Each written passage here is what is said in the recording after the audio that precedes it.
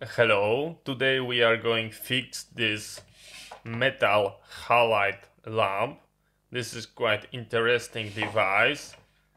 You can find them in shops because they provide a very nice amount of light, and also that light have a very good spectrum and make things appear real, just like from a natural color.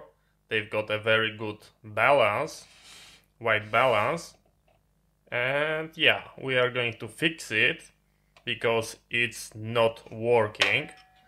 The operation for that lamp is that it's going to be mounted to the ceiling, and this is the plug. That's why it's got a very short lead. Everything is made of metal. It's crazy heavy, and because of the location and because it is so heavy, we are going to replace also the bulb. This is like a high intensive discharge bulb, and we are going to take a look at this in a close-up.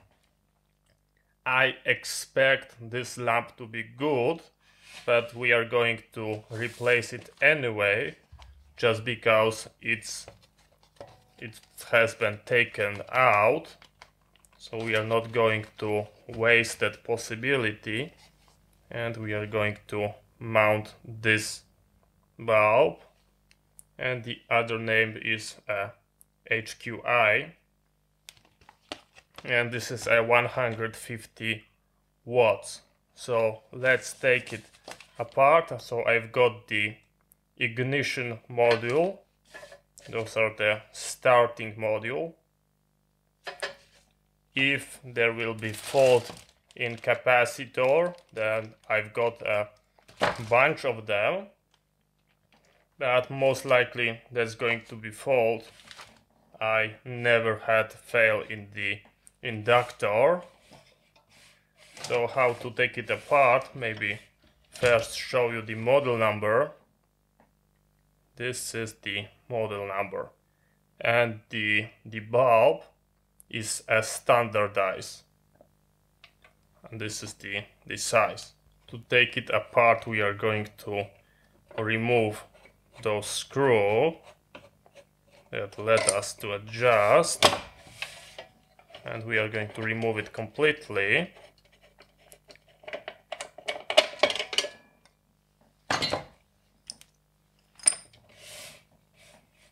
Then we are going to remove those screws. We do not have to remove the front.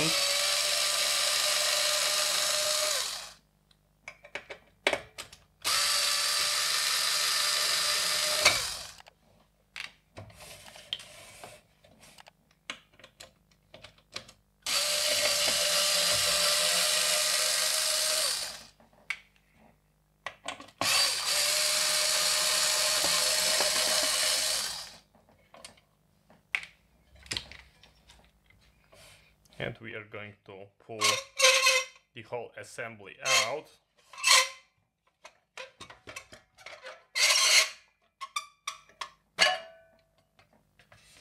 And we've got access to everything.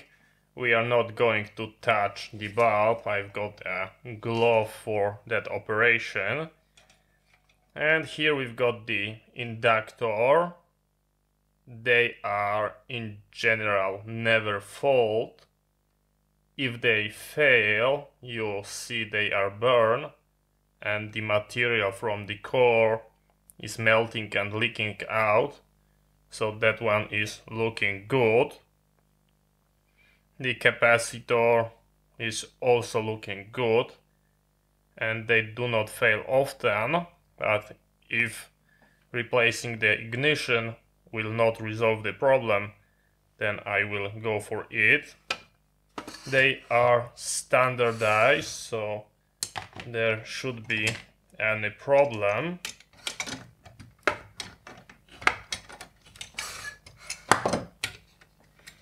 So I'm just unscrewing the top, and this is the one that was mounted, and here we've got the labels for each connector. We've got B, LP, and N, the neutral. And if you take a look over here, over there, we've got exactly the same markings. You purchase them in a wide range of power, so this one is dedicated from 70 watts to 400 watts.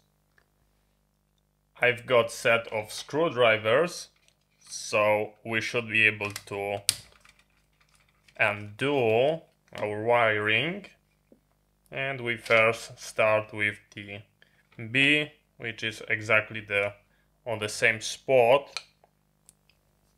Are we going to use the same screwdriver? I believe yes, and it's just a matter of swapping the wires.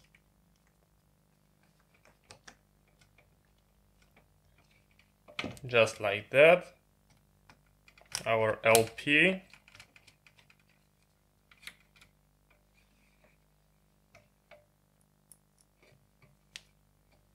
Just like that.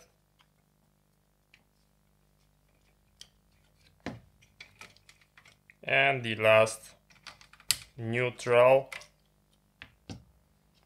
Here we've got two wires, but they are crimped together. I will release it a little bit.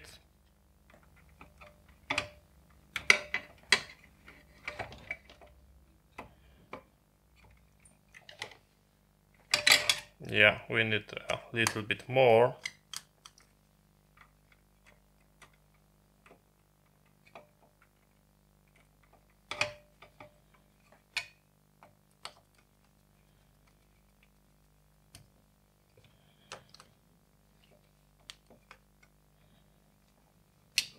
Okay, always the safety check. Try pull. If nothing came out, then we've got a good mount. We're going to release our screw and move the washer to the other end. That will prevent from undoing from vibrations. And we are very lucky because that's exactly the same size. It fit perfectly.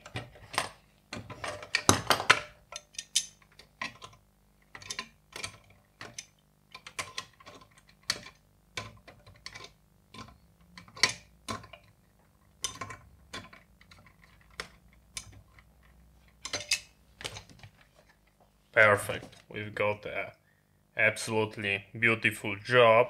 This device for today is going to stay. Let's replace the bulb. They teach me to always use a glove.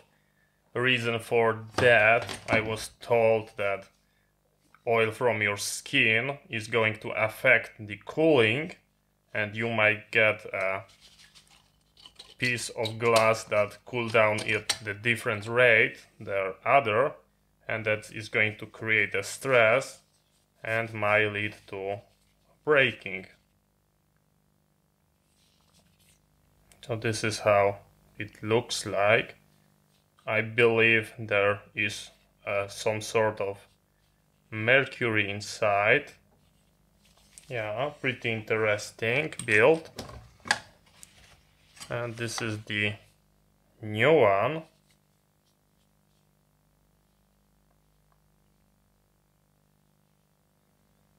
That might be the mercury in some sort of amalgamate. But maybe I'm wrong.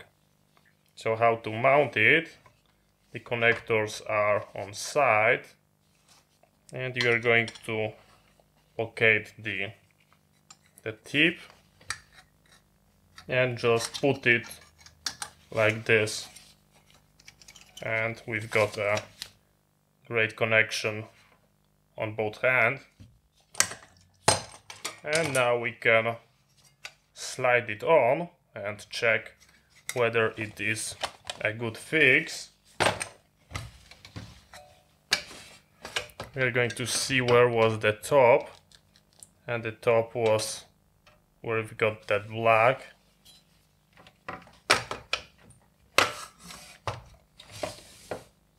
And that part is black, so we know that this is a positive location. And let's try to plug it. I'm ready to plug it on. Question is, are we going to get a good fix? And I'm pretty sure that we've got. As you can see, we've got a really good fix, and we've got a bright light. After some time it's going to be a crazy white. Since we know that device is operational, we can put it back together just like it was, and we've got a very good quick fix. And as you can see, we've got a good fix. Everything is working perfect. The blinking is from the shutter speed aligned to the 50 Hz, but in real life it gives us a very nice steady light. And this is how it is. So we've got a good fix. Thank you very much for watching. I hope you find it interesting. See you next time, and bye bye.